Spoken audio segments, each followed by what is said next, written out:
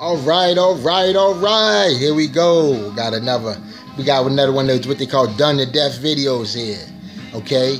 So what I want to do is I want to show one of my favorite knives that I like here. It's a Gerber, right? And I want to bring out some points about it.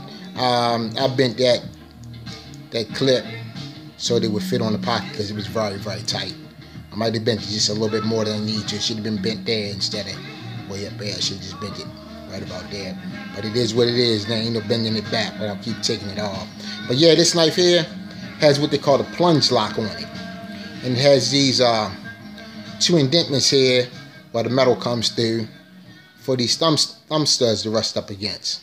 But these are thumb studs. When you deploy them, they go right up against that tang stop. Okay? And it comes like stop pins, but I'm sure that these aren't the stop pins. Okay, these aren't stop pins. They probably help assist in that in some way, shape, or form. But that's not what they are. It's probably some kind of internal stop pin in there. Okay?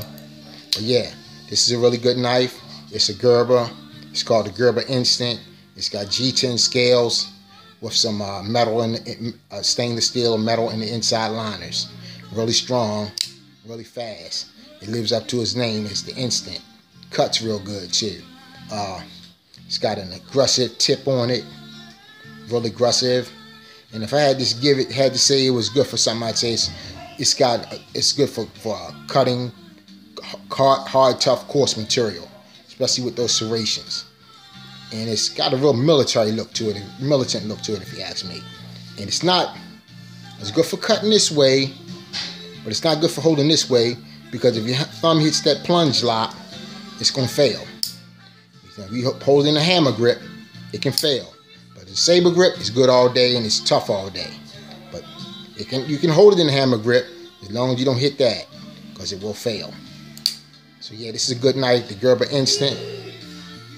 I've had it for some years now. I haven't had no problems with it. Just when I first got it, it was really tough to get it to deploy, get it to open.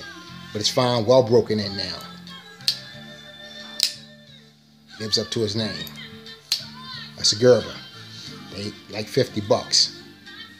And most places, I mean, it's probably a few places where you can get it cheaper. But if you find it, especially even at Walmart, it's gonna be $50. Now here's one, my Kubaton. Nah, just joking. So yeah, this is a $110, as everybody know. But I added a thumb stud, a quick